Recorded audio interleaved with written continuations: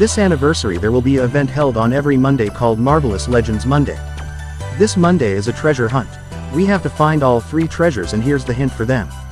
You have to complete this today before the date changes in the game and these treasure will be unavailable. Let's go find them. First treasure is in the anniversary special story event. Clear the bonus battle and you will receive the treasure chest of 50 erasers. What's wrong? You want to give up?